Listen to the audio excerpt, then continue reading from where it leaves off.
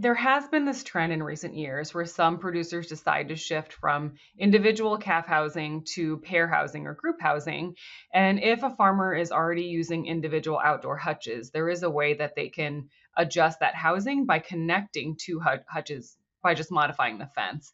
So we'd seen this out in the field and we thought, okay, we can try this at our research facility and investigate if maybe there are some previously untapped benefits to pair housing that haven't been investigated. So some previous researchers had hypothesized that maybe if calves are housed in pairs or groups, this could allow them to huddle together for warmth and maintain their body heat. Hi,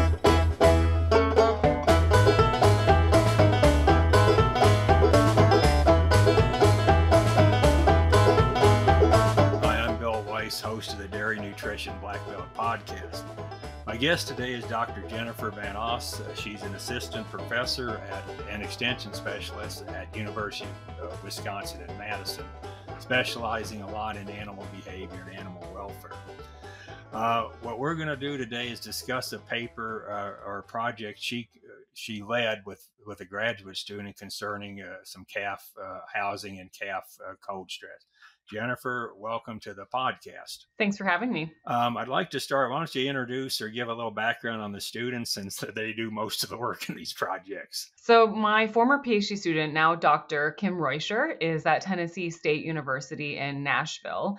And she actually came from Texas and had a strong interest in calves. And she really wanted to work on heat stress in calves. And so she persuaded me this would be a good idea to look at in Wisconsin. And I told her, we have a deal as long as you also look at cold stress.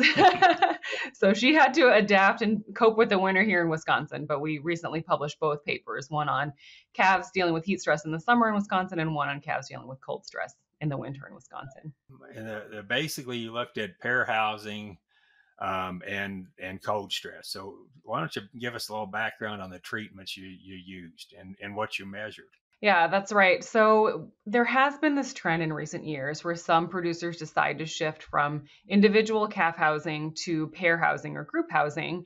And if a farmer is already using individual outdoor hutches, there is a way that they can adjust that housing by connecting two hutches by just modifying the fence.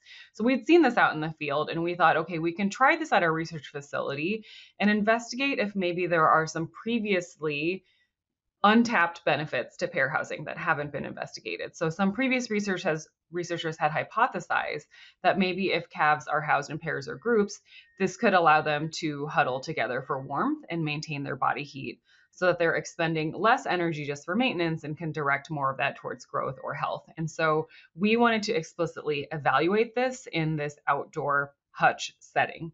So we compared calves, which were individually housed in hutches, against ones which were pair housed. So it wasn't two calves in the same hutch. It was two hutches connected with a fence, and the calves could choose where to spend their time.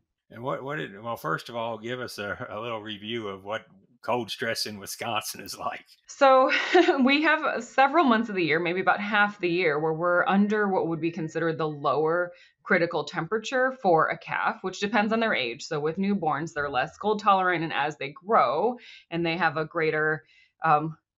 lesser surface area to mass ratio, they lose less heat, and also the rumen starts developing and they're generating more body heat.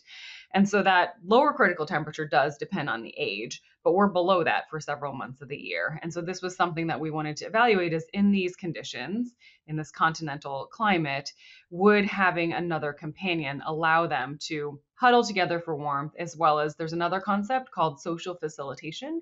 When there's multiple animals together, they kind of influence each other's behavior. And so farmers had actually told us anecdotally that they see this social facilitation with pair housed calves, where one will get up to eat and then the other one will follow. And so they're a little bit more active and they stay eating. Okay, what did you basically find then in this study? Let's start with behavior measurements.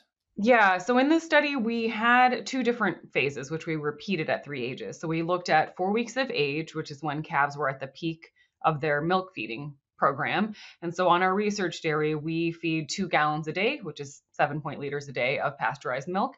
So that's why we looked at 4 weeks old. We also looked at 6 weeks old, which was right before they were going to begin step-down weaning. And then we looked at 9 weeks old, which was right after they had been completely weaned, but they were still in their pre-weaning housing. And at each of these time periods, we had a couple days where we shut the calves into their hutches just using a wire panel. So there was still airflow, but we wanted to standardize the amount of time the calves spent inside so we could evaluate the effect of the calves generating body heat on the microclimate inside the hutch, as well as on the calves' thermoregulatory responses. We call that the restriction phase. And then after the restriction days in each of these 3 weeks, we monitored their behavior using trail cameras. So every 15 minutes, we took a snapshot of where the calves were located, and we had validated this 15-minute interval against shorter intervals to see, is that an accurate way to capture what they're doing? And so we looked at, for the pair house calves, which hutch were they in, and were they inside the same hutch together? And for the individually housed calves, we just evaluated, were they inside or outside? And so we were able to quantify for the pair house calves, how much time do they spend together or separate, and how much time do they spend inside or outside? And we were able to compare that between the individually housed hutches and the pair house calves. So what we found there was the calves spent the majority of their time inside the hutches, which was not surprising in the winter. So really they just emerged to drink milk. But we did find a statistical difference in the amount of time they spent outside if they were individually housed or pair housed. So the pair house calves did actually spend a little bit more time outside. Again, majority of their time inside.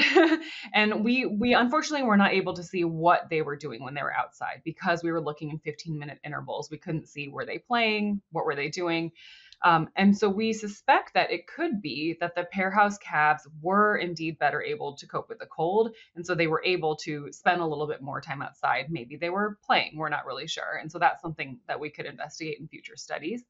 And then also in terms of their behavior, the pair house calves did prefer to spend most of their time inside the same hutch, which is not surprising because we found this in the summer as well. Other studies using the same kind of housing system also found calves do prefer to spend most of their time together. But that doesn't mean that if you're going to pair house, you should only provide one hutch, because it is important to give them the option to spend time separately, especially as they get older. Having two calves as they approach weaning age inside the same hutch, the hutch is going to get quite dirty. You're going to have less clean air available to them as well. And so it is important to at least give them that option to have the additional space. It doesn't have to be this hard to keep cows pregnant. At Virtus Nutrition, we understand the negative impact that lost pregnancies have on a dairy's economics. Every failed pregnancy means more money spent on expensive semen, additional replacements to raise, and fewer valuable beef calves to sell. Feed what embryos need. Strata with EPA DHA, the pregnancy nutrient.